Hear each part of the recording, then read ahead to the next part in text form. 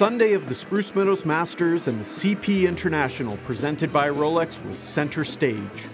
The biggest payday in show jumping brought the top horses and riders to Calgary to challenge the Leopoldo Palacios designed course and battle for the $1 million first place prize.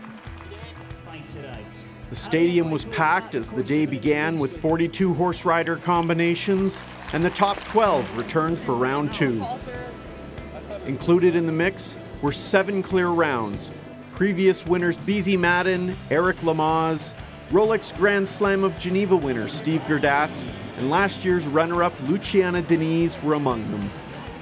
But it was Michael van der Vleuten of the Netherlands who would be the first double clear on the day, followed soon after by Egypt's Sameh El Dahan aboard Suma Zorro.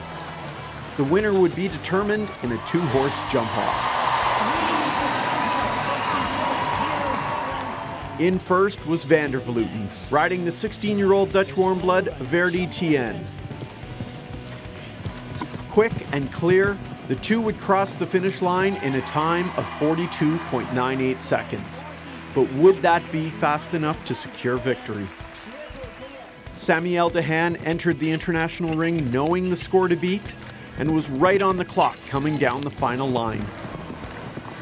Composed and just patient enough, the two cleared the final fence and stopped the clock at 42.21, less than a second faster. Sameh El Dahan, Suma Zorro, what a combination, what a competition. Sameh El Dahan of Egypt, winner of the CP International presented by Rolex.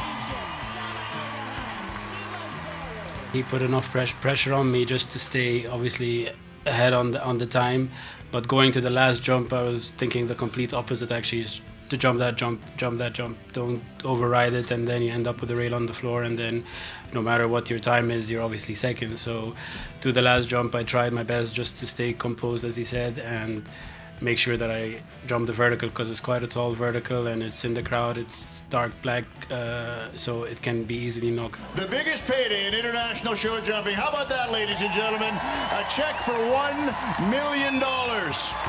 With the win, El Dahan now begins his Rolex Grand Slam of show jumping journey, capturing the title here in Calgary.